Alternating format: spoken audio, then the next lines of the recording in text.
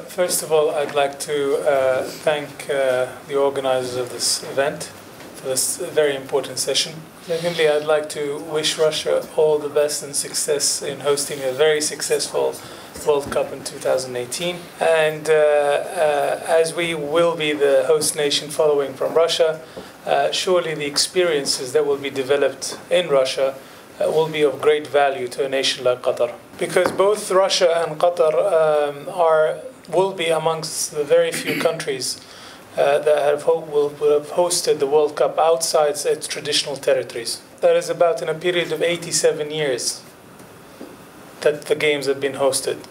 This meant that there's a lot of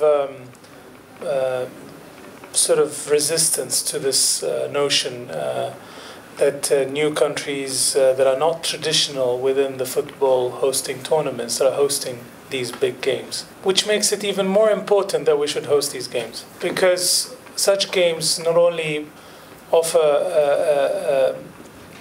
a point of focus for nation development, but it also destroys many stereotypes. 3.1 billion people watch the game. So the economic, social, cultural impact of it cannot be understated. And I think that a country like Qatar does not represent itself.